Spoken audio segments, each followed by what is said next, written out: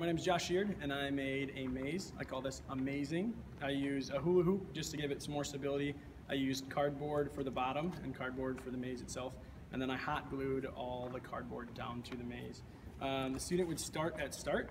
They'd navigate through the maze with either a ping pong ball, holding it to work on upper body, or they can also do it on a medicine ball, working on core strength while a partner holds it to get some cooperation game as well.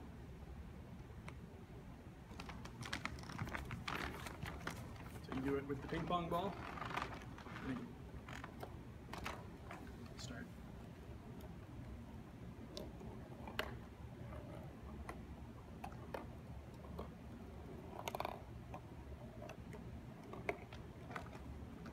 All right, nice job. And then we can do it with the magnet, where two people hold it, and then she would sit on a medicine ball.